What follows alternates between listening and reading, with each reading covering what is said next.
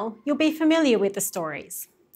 Periods of forced isolation during pandemics of the past have served as catalysts for enormous artistic and scientific feats.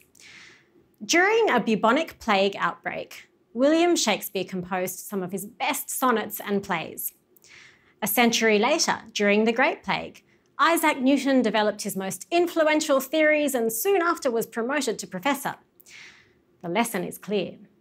Use your time wisely and you too can achieve greatness. Of course, there are other lessons to be learnt during pandemics. To name a few: phonics, long division, how to drown out the Wiggles singing Big Red Car whilst composing an email and whipping up a souffle. Now, William and Isaac did not have to concern themselves with these sorts of details during their isolations.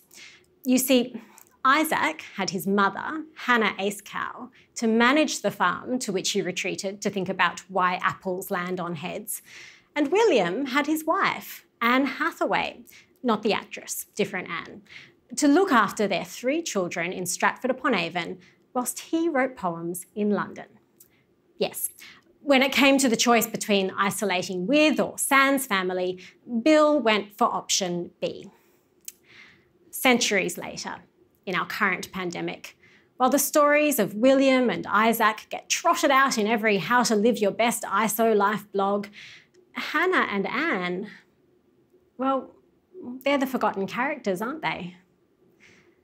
Anyway, this is not a talk about undervalued and uncompensated domestic labour roles.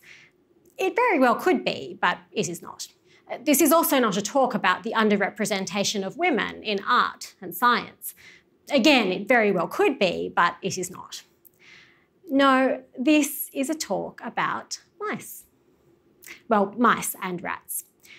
Okay, to be completely inclusive, this is a talk about mice, rats, and ferrets. Let me wind it back a bit. Right now, the world is anxiously awaiting a COVID vaccine. With sport temporarily ceased, the race to be the nation that successfully immunises the world against COVID is the next best thing. So how does one go about developing a vaccine? Well, it all begins with the humble lab rat, or mouse, or in the case of COVID vaccines, as it turns out, ferrets. Medicine is based on animal models.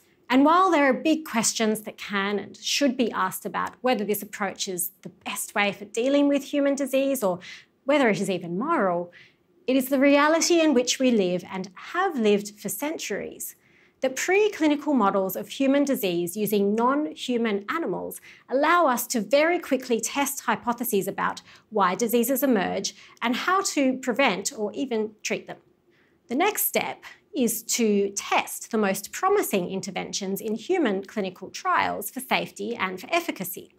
Does the intervention prevent or treat the condition successfully without causing more harm than good? And the upshot of this whole process is that when you receive a vaccine or take an antibiotic or antidepressant, medication for heart disease, you assume that the treatment will be both safe and effective for you, right? Unfortunately, for women, this assumption is very often false. You see, the vast majority of preclinical research is conducted solely using male animals.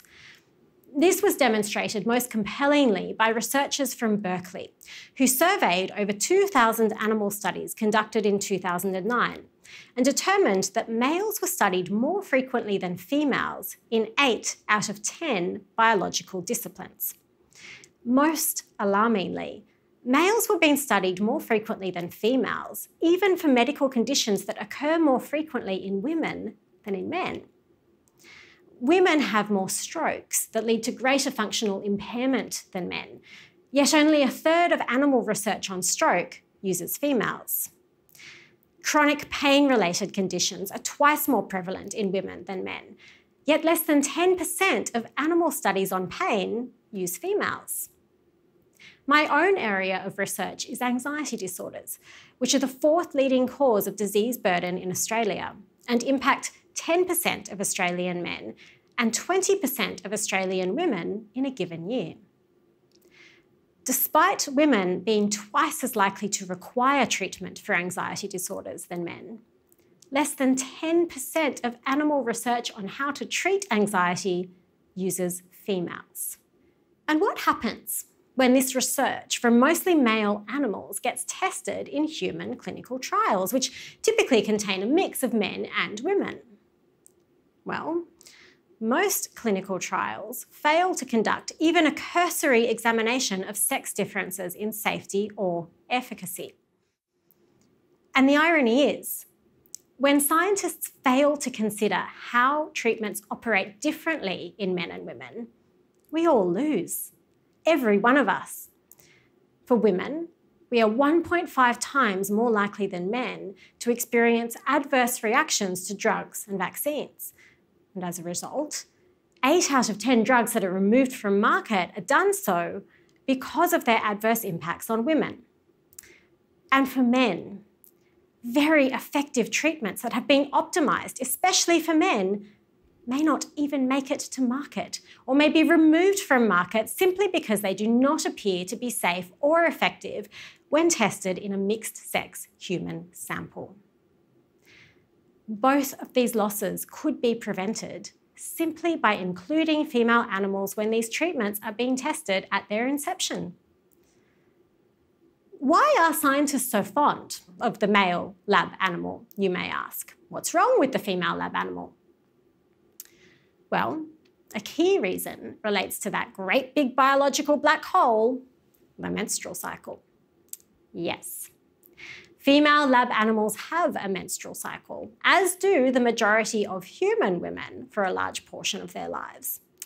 And because of this great big biological black hole menstrual cycle and all the hormonal fluctuations that occur within it, many scientists fear that data obtained from female lab animals will simply be too variable to yield any interpretable results. Scientists have a word for variability in data. We call it noise.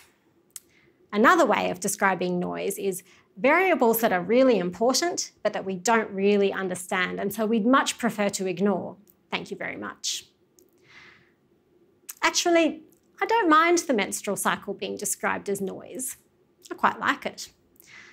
You know why it's noisy? Because it has something very important to say. For the past decade, my lab has rallied to reverse the male-focused bias in anxiety treatment research. We are identifying those noisy, female-specific factors that influence animal models of anxiety treatment, and we are translating those findings to clinical trials in women with anxiety disorders.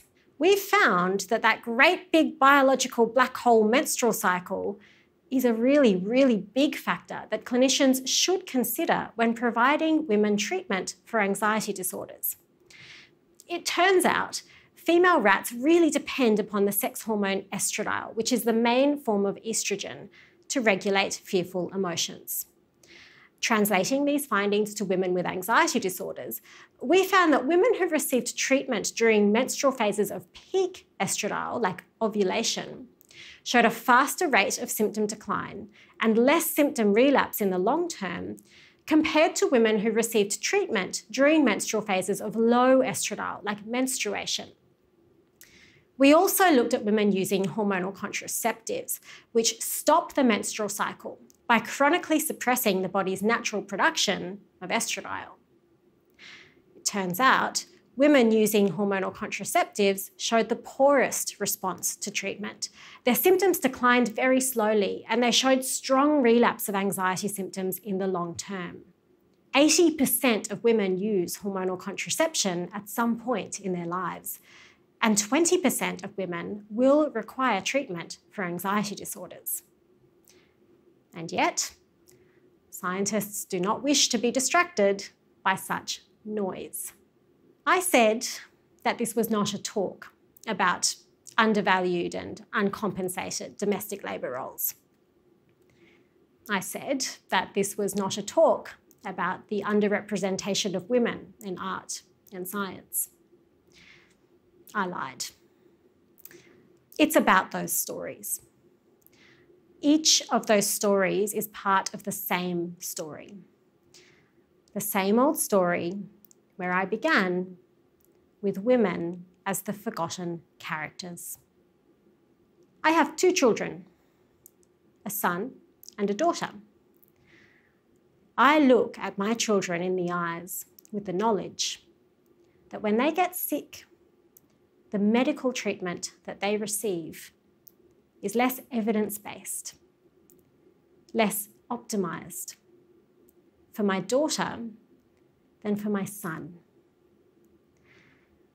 That knowledge does not sit well with me.